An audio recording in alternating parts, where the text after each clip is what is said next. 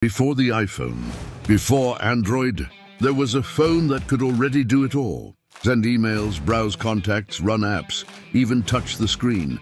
But hardly anyone remembers it. In 1992, IBM unveiled a strange, bulky device called the Simon Personal Communicator, the world's first real smartphone. It had a touchscreen, a stylus, a calendar, fax, and even early digital apps, all packed inside a device that looked like a cross between a brick and a calculator. Simon was years ahead of its time, but back then, people didn't even know they needed a smartphone.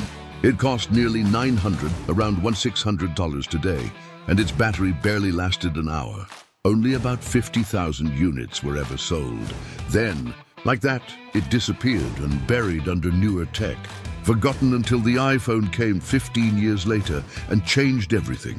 But make no mistake, long before Apple, Samsung, or Google, IBM Simon was already showing the world what the future of communication would look like. It was the first smartphone that time forgot.